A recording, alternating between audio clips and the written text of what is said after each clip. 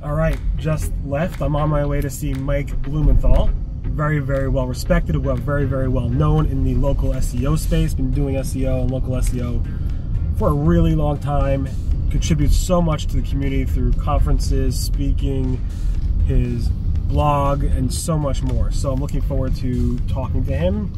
We agreed to meet in the middle point. We both have about a 3-hour drive to meet in a central location. I think the camera's following me. In the central location in between us in some park somewhere. So I have about 2 hours and 15 minutes left since I started leaving just now. And I assume he's going to be there as well. Hopefully I'll get there and he'll be there. I'll hopefully do some drone footage. Hopefully the weather will hold up. It seems like it's good today, and hopefully it will go well. The good thing is we're both in New York State, so there's no quarantining for us driving anywhere specifically. And obviously we'll be socially distant, far away, and I have a whole setup to work with that. So again, I'm looking forward to meeting with him, talking a little bit about local SEO, catching up and see how things are going. Should be fun, and I hope you enjoy it. Enjoy the ride.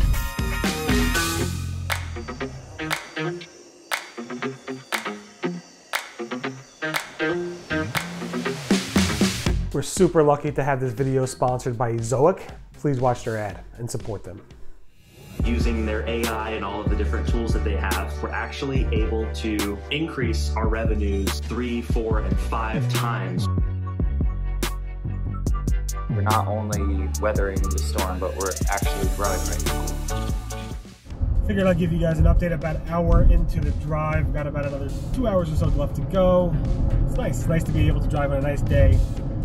Don't leave the house much because of, you know, the pandemic, but since it does break things up, of course, it makes it hard to work while driving, although the car drives mostly by itself. Not that this is a Tesla, it's just a normal SUV. You've got the option to drive on it by itself on the highway, which, if you've been watching this vlog, you probably know already.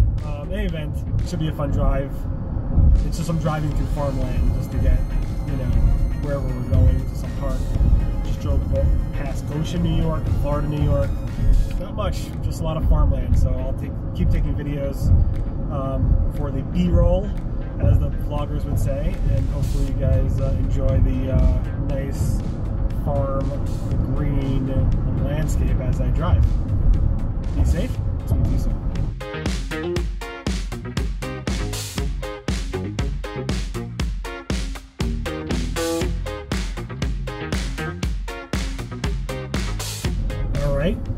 Less than an hour to go. Really nice drive. Glad it came out today so far. Easy drive. Beautiful weather, as you can see from the footage. Anyway, just still on my way there. No complaints, no traffic. Hopefully it'll be smooth on the way back as well. And again, hope you enjoy the interview. Hope everybody's doing well. Be safe. Speak to you later. Bye-bye.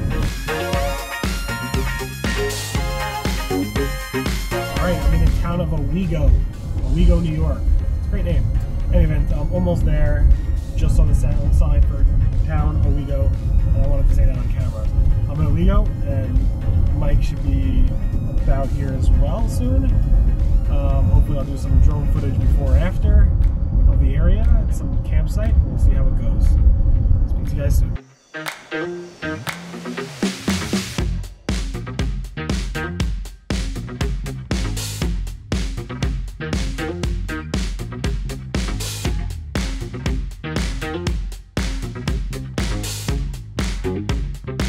Well, thank you, Mike, for coming out to, we're in Owego? We're in Owego. I never heard of Owego before. I've driven by it, but I've never stopped. Yeah. It's a beautiful little town, though. Did you drive through the downtown with all those historic buildings? I did not drive. I drove straight here because I just wanted to see you, and that's all I really cared about. Well, you should take a moment and drive back through the city because there's some beautiful homes. I do have to fill up on gas, so I will stop at the next gas station and then take a look around. I don't know if you know, we both probably traveled a lot over the years, not now right now, but I never stop off and look at things. I've been to Sweden, wherever. I just don't care about the scenery. Well, in the last couple of years, when my wife and I have traveled, we would do this half a day of travel to a place to find something of interest. Right. And we traveled that way back from Santa Fe to upstate New York once. My son was living in Santa Fe. And we stopped at the most amazing places along the way, like the Alabates Flint Quarry, which was a pre-Columbian flint quarry. And the flints were unusual, and because of the way that the flint had ash in it. They were unusually colored, and they had found these flints distributed throughout the greater United States pre-Columbian. In other words, they were all the way over in Florida, up in Oregon. This was a site in Texas. Wow. And then we stopped at the, oh God, this weird little water-driven mill built in the middle of the Ozarks, a flour mill to grind flour run by water, built 50 years after, you know, industrialization had come to that industry. Because it was so isolated, they built this old style factory there, and it was still operational. So they turned it on for us, and they ground a little flour over there. So you never know. You never know. It's worth taking a trip across the country. And then the Cahokia Mountains, if you've never been there, a spectacular Indian settlement, pre-Columbian. 250,000 people live there. Wow. And they have mounds that are as big as any Indian artifact in the world. So. Driving up here was beautiful. The mountains, the greenery. Just, I guess you drove from. Where are you based? You're in Allegheny, New York, which is along 86, right along the border. So I appreciate you meeting me halfway. It's a pleasure. long drive, so thank you so much. I appreciate it. I guess let's start by, if you could tell your people in that camera over there who you are. My name is Mike Blumenthal. My motto is all local, all the time. I grew up in a retail business and basically swept the floors as my first job, but have always been involved in either local commerce or digital marketing around local commerce. Got involved in local search when Google first rolled out Google Maps and Google Local in 2005. When I was convinced that the Yellow Pages were going to meet their demise at the hands of Google, it took a few more years than I thought it would, but it did ultimately happen. Been involved intimately with local ever since. Founded LocalU, which was a digital training for small businesses and agencies, and then helped co-found GatherUp with Don Campbell and Thomas Hash, which is a review and reputation management system, in 2013.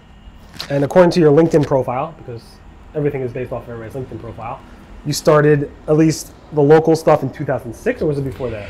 Well, I started building local websites in 2001. Right. When I closed our retail business. We built a content management system for local businesses.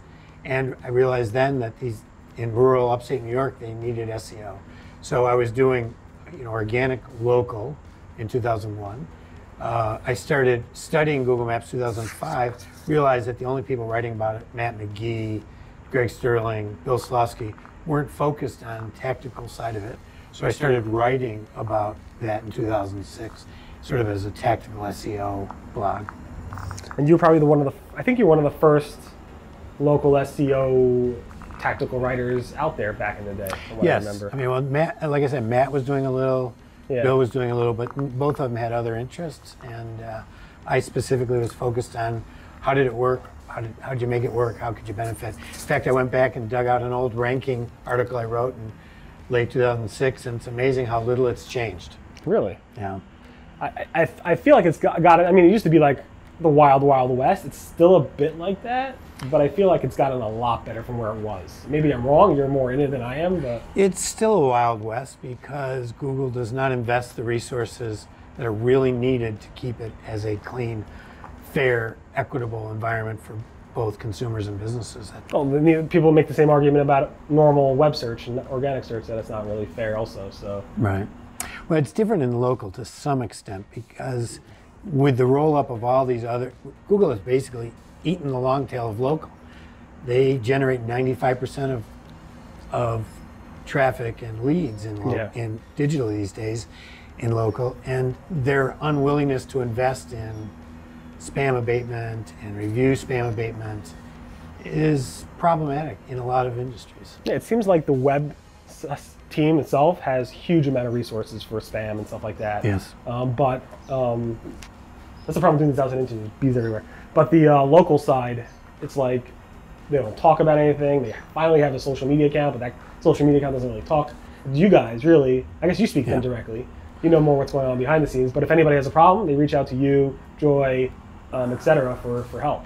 Yeah, I mean, there's been one of the things that Google did was in creating the forums, allowed us to coalesce as a group, myself, Joy, Jason, Brown and Ben Fisher and a number of other folks, Crystal Tang, Yep. who spend their days and and weeks looking at local, and we share a lot of information. And it's a great group who care a lot about the safety for individuals and the safety for businesses, and it's frustrating at times for all of them because Google doesn't invest the resources in local that would make it a better environment. And I assume it's frustrating for the people at Google who work in those departments as well.